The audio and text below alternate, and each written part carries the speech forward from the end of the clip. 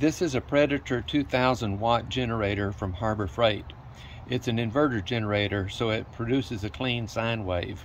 It must be grounded, and you can see the ground wire, which is proper, a number 6 wire going to an 8-foot grounding stake in the ground. However, it won't run my Trane heater unless I also bond the ground to the neutral at the generator. This is done with this plug, which consists of a male and female plug, and in the male end the neutral is bonded to the ground. This is a Trane XV80 Furnace.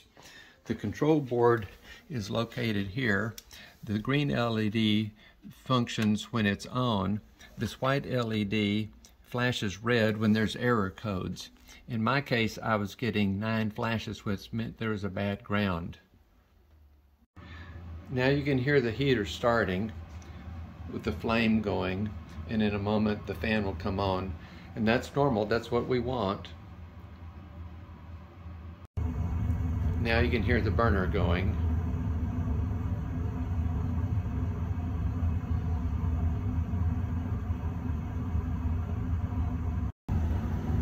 Now the fan has spun up and the heater's distributing the air throughout the rest of the house.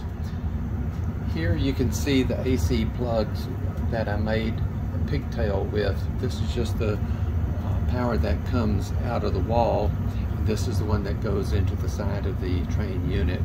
And these are just ordinary AC connector plugs, so that this can be completely disconnected from the house wiring. And of course that's what requires bonding now.